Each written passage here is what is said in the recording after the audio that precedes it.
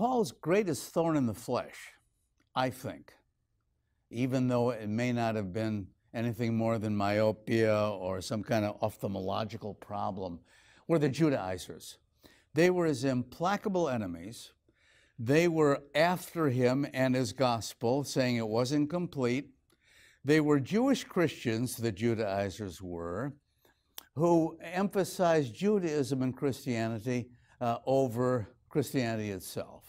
You know, unless Gentiles coming into the faith had completely fulfilled the law of Moses, they could not become Christians, said the Judaizers. Paul and Barnabas, however, in the first mission journey, had Gentiles coming directly into the church. And so they were sure the Judaizers were wrong. But when they got back after the first mission journeys, a big row broke out in the church in Antioch, where the disciples were first called Christians. And the Judaizers said, unless these Gentiles are converted to Judaism first, they cannot be saved, they cannot become Christians. And Paul and Barnabas had welcomed Gentiles directly into the church. I always thought that was kind of a wonder too, because here the Gentiles, you would think the Jews, already monotheists, would have no trouble coming into Christianity.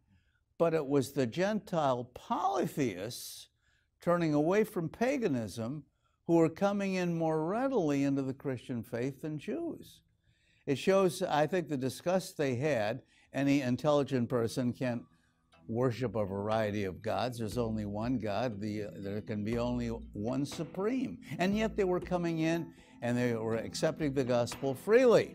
Well, the Judaizers said they're preaching a false gospel. So they decided to go to church headquarters in Jerusalem.